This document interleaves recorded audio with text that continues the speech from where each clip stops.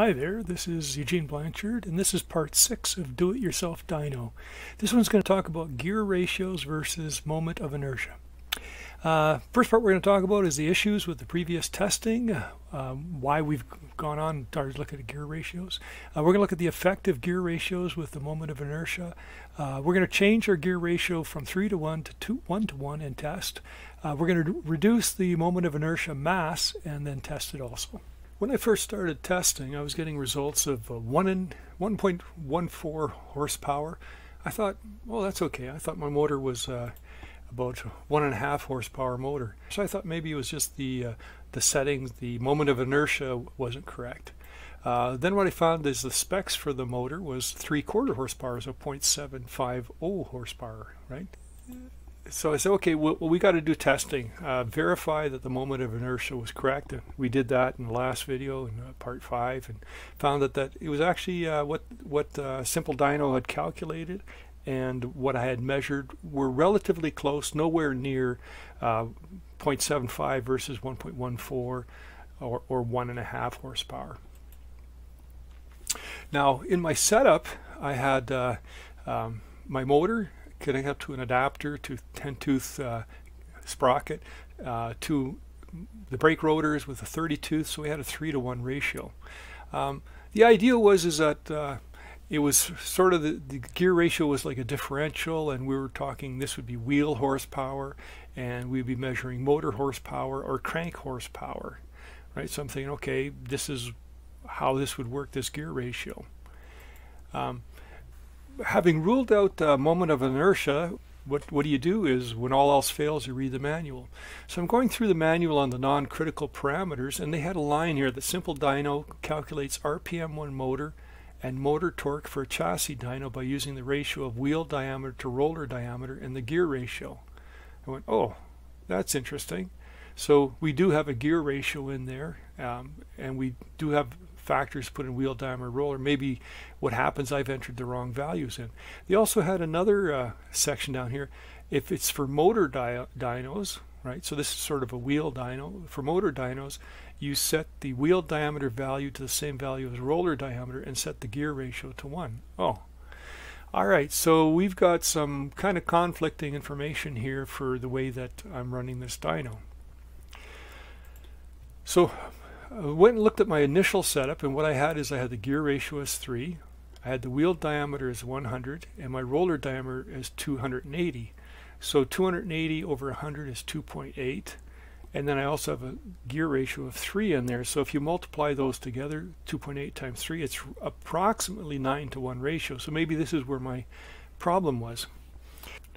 At this point, what I had done is I had put the corrected moment of inertia into the system. I made sure that all of the fittings in the axle, screws and everything were tight, because every dyno run the fittings, the motor mounts would get loose, the shaft mounts would get loose, so the set screws that are holding the gears would get loose and that. So I tightened everything down. Now I'm getting even a higher horsepower output. It would be approximately 1.5 horsepower. Right, so anywhere, if I did multiple tests, it'd be anywhere from 1.4 to 1.6 horsepower, which is definitely wrong. So I said, okay, I'm going to play with these values. So I set the gear ratio to 1, and then I set the wheel diameter to 100 and to 280, which gave me approximately 3-to-1, and nothing happened. I still got 1.5 horsepower. So I set the gear ratio to 3, wheel diameter 280 and 280, so now we have a 1-to-1 ratio on the wheel diameter, and the gear ratio is 3, and still I'm getting around 1.5 horsepower. So then I said, okay, I'm going to set everything to 1-to-1, so I set the gear ratio to 1, wheel diameter 280, roller diameter 280, and still I'm getting in the ratio of 1.5 horsepower. So these non-critical parameters did nothing to the output, the measurement, and there has to be another factor. At this point, the shaft threads wore right here. So what I have an adapter. On the motor, the axle actually has a threaded shaft, and you'd put, this is from a table saw, so you'd put your saw in there, and then there was a reverse thread here, and you put a nut on and you'd clamp the saw blade onto the shaft here. I had made an adapter that fit over top of it with two set screws here, and they were chewing up the threads, and they wore, even though it was the axle was supported here and the motor was supported, this adapter was flopping around, wobbling quite bad that I couldn't use it. So I had to go to rev number 2 and do some more testing looking at the gear ratios. This is version 2, and what I've done with it is I've put 1-to-1 gear ratio. So I put a 30-tooth here, 30-tooth here, flipped it over on this side because this is going to rotate this way. It's going to force the motor rotation into here. So this just has to stop it from flipping over and that. So this thing is going to be spinning around 3,400 RPM. It's going to be kind of scary, so I'm just doing a little test here, and hopefully it doesn't blow up. All right. Here we go.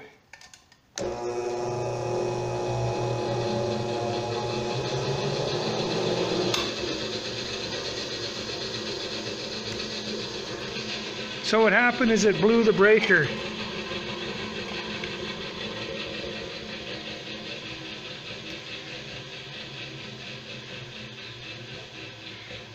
It was too much of a load for the motor.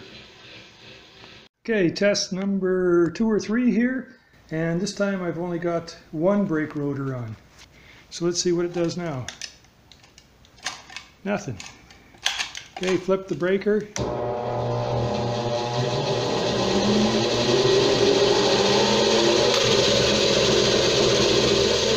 And the breaker tripped again.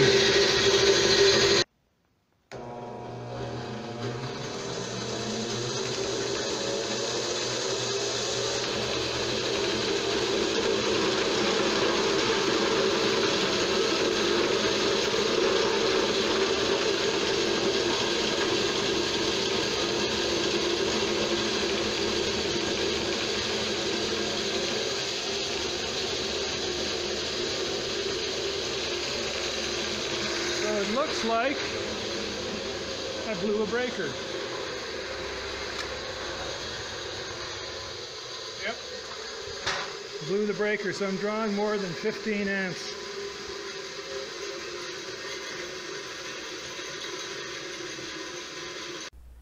Let's do a summary of what's happened so far. When I had 2 brake rotors and a 3-to-1 gear ratio, this worked well. It spun up very quickly in 3 seconds, didn't trip any breakers and that, but the horsepower was incorrect. It was measuring about 1.5 horsepower in that area when I have everything all dialed in.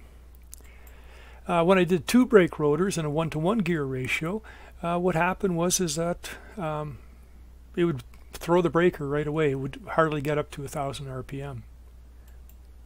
One brake rotor, a 1-to-1 ratio, would get up to about 2,100 RPM and blow the breaker. The other issue that happened, at 2,100 RPM, the chain was bouncing. It was dangerous. I wouldn't want to take it to 3,600 RPM.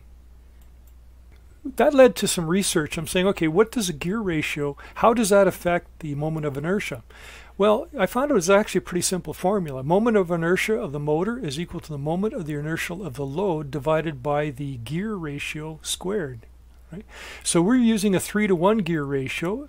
So if I put a 3 in here, the 3 squared is 9. So what I was doing was basically dividing the moment of inertia of the rotors by 9. It was reducing it quite a bit. So what happened is I had 2 rotors, 3-to-1 gear ratio, 3-second spin up. It was doing 1/9 of the moment of inertia that I had measured.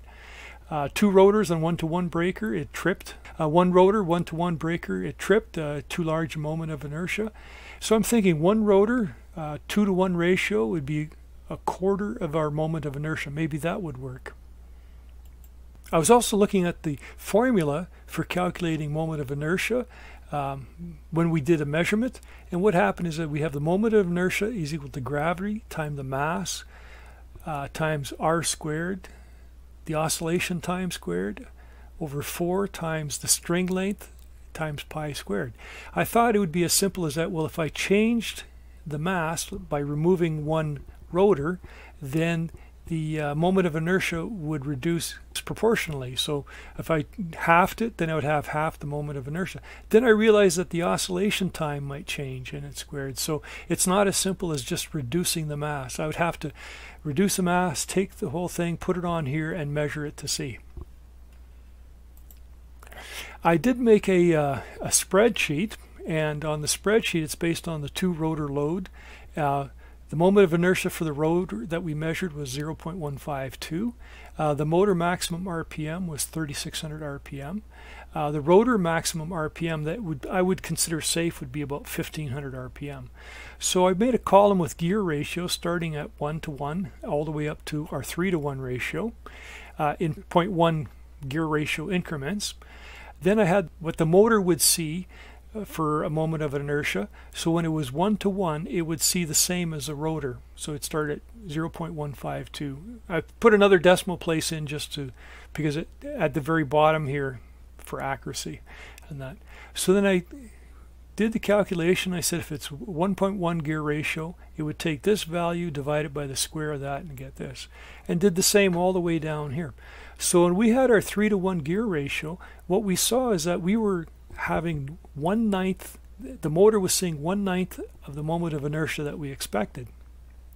So there are some things that we can do. One of them is that we can play with the gear ratio, and what I've done is here's our RPM in 3,600. So our motor maximum RPM is 3,600.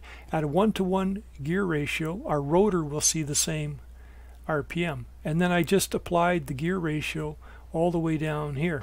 Right? So when we were at 3:1, we were seeing about 1,200 RPM.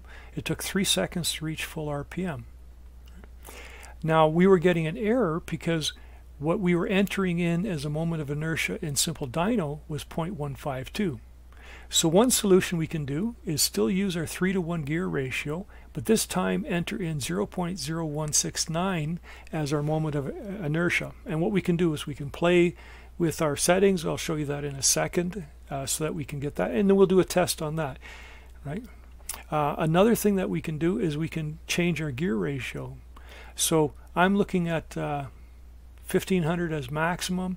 If I go to 2.5 gear ratio, which would be, I believe it's a 12-tooth gear, then I could get 1440, and my new moment of inertia would be 0.0243. And hopefully that will take longer than 3 seconds to ramp up. Maybe if it was a linear calculation, I'd say it's about 4 seconds, 4.5 seconds to get there. So that's another option we can do. Now, I had mentioned that what we can do is use our 3:1 gear ratio and then set our moment of inertia that simple dyno sees to this number.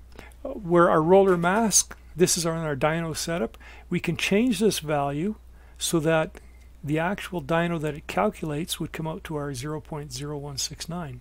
So that's an option here too. Right, so we can play with this.